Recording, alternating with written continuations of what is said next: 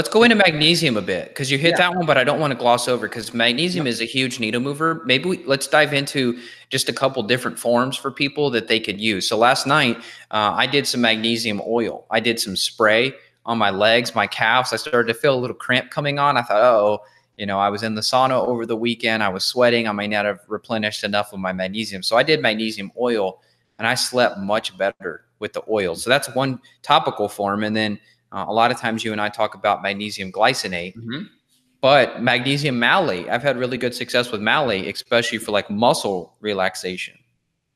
Exactly. So magnesium is going to be excellent. It's a natural beta blocker, so it can relax your heart. So your heart's not beating out of your chest. Obviously, there's like 1,000 enzymatic roles in the body for magnesium. So it's going to help with motility. It's going to help with blood sugar metabolism. It's going to help with inflammation in the brain. I think part of the mechanism and how magnesium works with mood too is it's highly anti-inflammatory to the brain.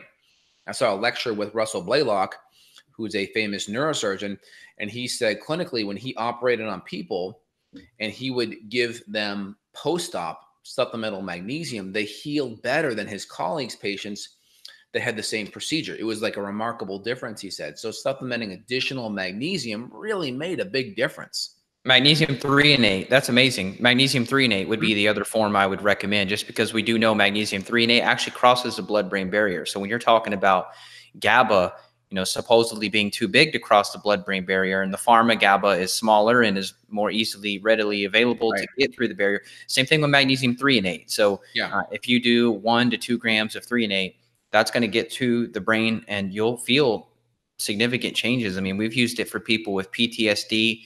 Some of the literature, we use professional healthcare companies to manufacture our products, and they'll give us some tech sheets on the back end, and they'll have a whole list of symptoms why you would use threonate, and PTSD and anxiety is one of them. So we know these people, think of anybody who's at a stressful or traumatic event, which is pretty much every human ever, obviously some more than others. The threonate to me is a good remedy. I mean, if I had like a trauma clinic or like a PTSD clinic or something, or a mental health clinic where, let's say you've got people having mental breakdowns, kind of back in the day, like my grandmother, her grandmother would talk about, oh, if you have a mental breakdown, you go to this hospital, you stay in there for a month and they send you home. I guarantee they weren't using magnesium threonate because it wasn't invented back then.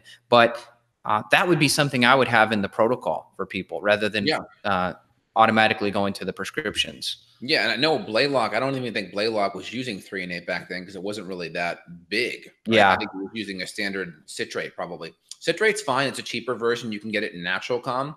It can cause your bowels to move. So some people do better with a malate or a glycinate. Or if you know there's cognitive issues, we can do a magnesium that is a threonate that's better at crossing the blood-brain barrier. We love that.